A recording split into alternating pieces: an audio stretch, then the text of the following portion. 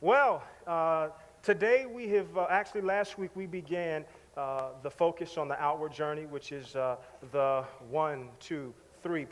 third part of our 360 experience. And last week, Brother Santiago really issued the clarion call to live outside of ourselves.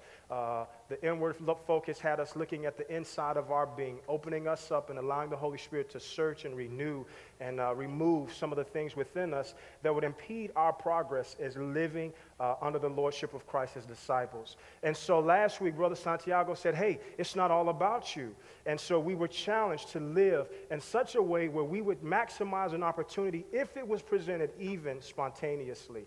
And so I just want us to recognize today that as noble as that is, it cannot be dismissed as romantic. It is a noble thing to live beyond yourself and to use your resources for the betterment of mankind and to see broken humanity and seek through whatever way possible to solution it. But it is not romantic and it is not without struggle. It is not without resistance and tension. And for me, I'm reminded of Paul's words in Corinthians when he says to God, 3 times I asked you to take this thorn away from me. And right now, we don't know. Theologians debate whether it was physical, emotional, or spiritual. Really, I don't know. All I do know is that it was something that threatened his resolve to live in such a way where others were more important than himself. And God's response to him was not, okay, Paul, I'll take it away and make this journey more easy for you. God's words to Paul was, I will give you grace, and my grace is sufficient for you. Where you are weak, you will be made strong. I want you all to think about that this morning as we look at this next story.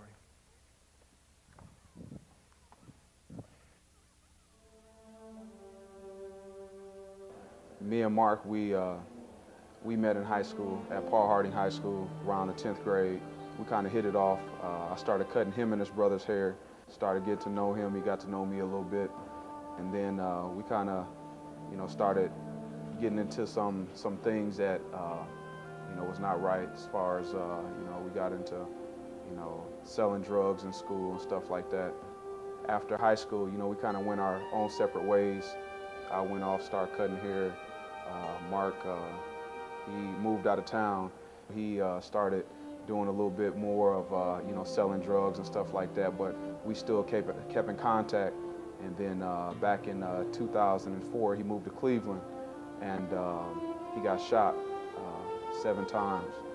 After he got shot, they only gave him 24 hours to live. It's been 2 years since.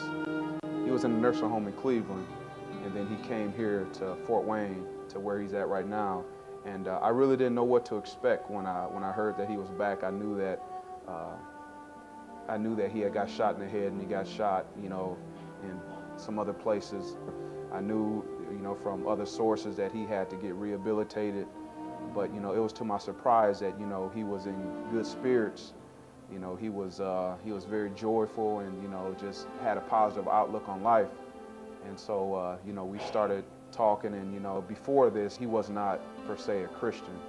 But as a result of this, he gave his life to the Lord. And now what he wants to do is he wants to go and talk to youth about the consequences of the lifestyle that he chose. I'm just doing all that I can to be an assistant to him. We go out and minister at Primetime Youth Center, Pontiac Youth Center. We've even been at fellowship on Sunday nights, just sharing the story of how the Lord redeemed his life from the path that he was heading down. August 26th of this year, it'll be exactly 2 years from the day that this happened to me. I gotta live the rest of my life like this, blind and then partially paralyzed on my left side, and I lost my friend. I still try to ask myself, what is it I could have done that day that could stop this from happening? Anything that day that I lost, I wish I could have it back.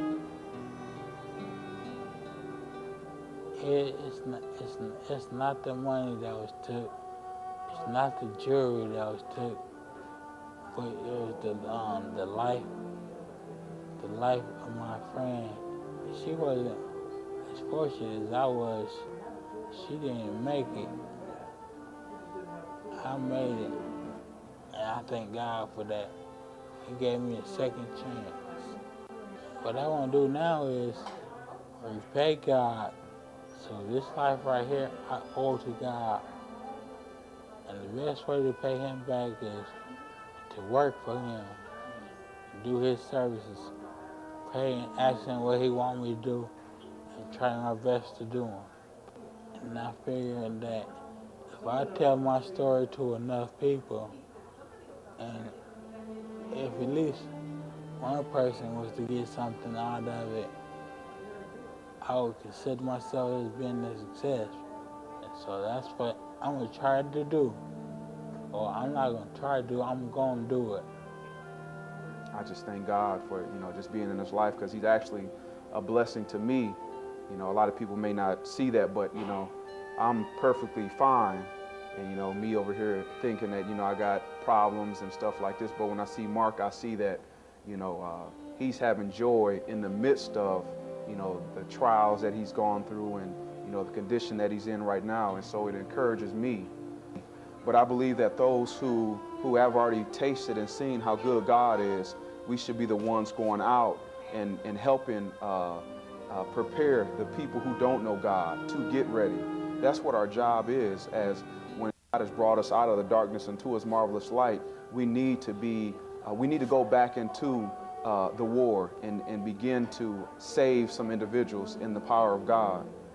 We shouldn't let fear overcome us by not sharing our story with those that we don't know because we're scared of what they may think of us or whatnot, or feeling like, my story isn't good enough, or, I don't want to disclose certain things about me.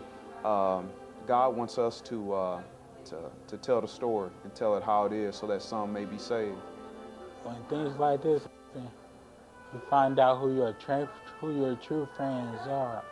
Because when you're out there living that life, and you got all kinds of people around you, then when something happened to you, those that you didn't see around that much while you was doing all that's done the main ones there that's like, hey, I still love you, I'm by your side.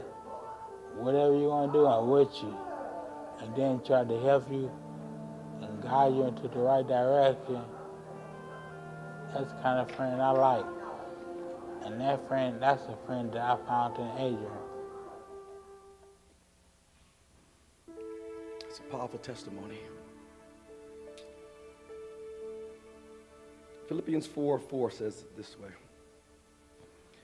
Rejoice in the Lord always. Again I say, rejoice. Let your forbearing spirit be known to all men. The Lord is near. God is worthy to be praised in the good times and in the bad times. Can I get an amen on that one? He is still on the throne, whether we're going through the valley or we're on the mountaintop. He is still worthy to be praised. And the one thing that baffles the enemy is when in the midst of our trials, we can still let out a shout. We can still rejoice.